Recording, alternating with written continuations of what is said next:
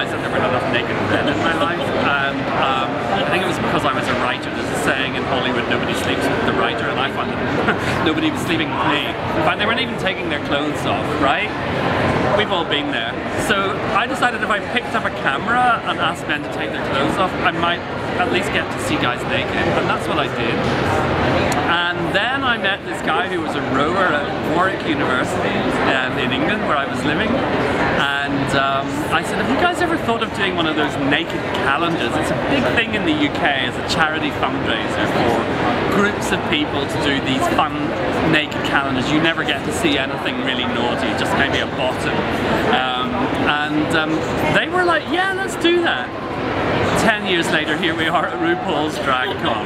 What can I say?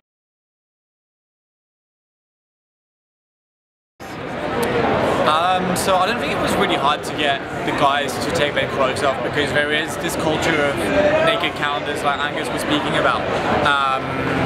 What really was making the difference is that the guys were taking, basically as the project evolved, we then started to realise that there was a huge problem in sport, which was homophobia.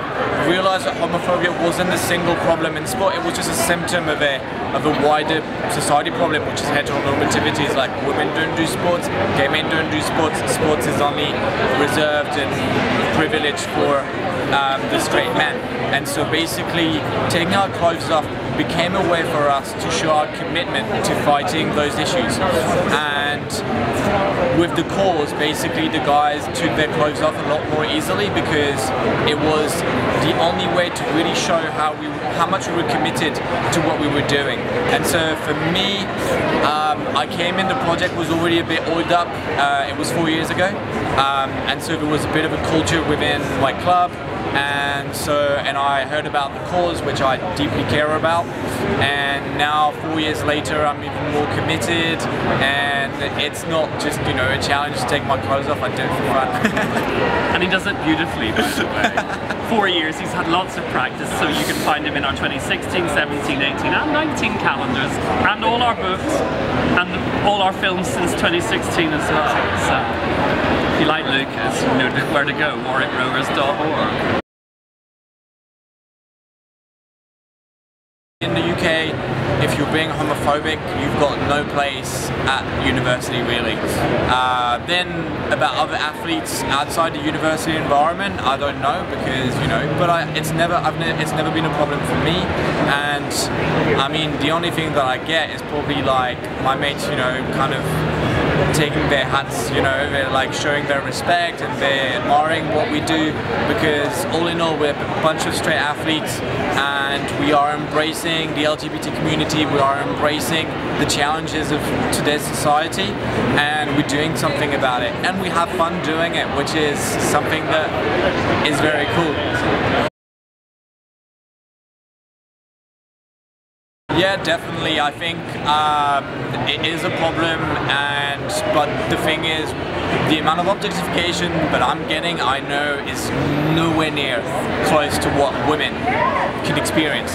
And so it's not, I'm not saying that I'm willing to accept it, but I think by getting naked is we kind of challenging the fact that we've been objectifying women for decades, and basically taking our clothes off the message that, you know, women can look at naked straight men too, but also gay male, because gay male, when they're, you know, in the changing rooms at school, in team sports, they're really scared of doing that, and they're really scared to do that even in the streets, because they're scared of the other person's reaction. And what we're saying is that, as Miss Cracker was saying, we need to accept everybody the way they are, and so this is part of our messaging.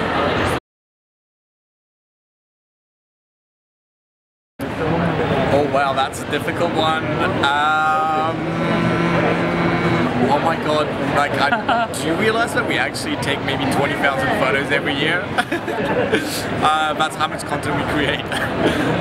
Yeah, so I don't know, maybe my favorite shot is, I don't know if there's one of me, the first year that I did, we went up to the hills in south of Spain, and basically there had been a recent bushfire, and basically I was up in a tree and had ashes on my body, and it looks very kind of nature, and I quite like this shot. But I do look a lot younger than I am now.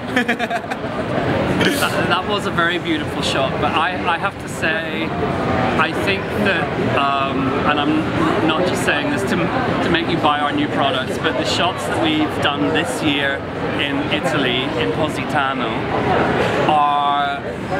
they're just at another level. And Lucas has just gone to another level there, I think, in terms of, when I first met Lucas 4 years ago, he was this sweet puppyish student French boy from the Alps. Now he's this hot guy, right? I mean, and I think in our shoots this year we really show the man, and I'm very, very proud of that. I'm very proud of him.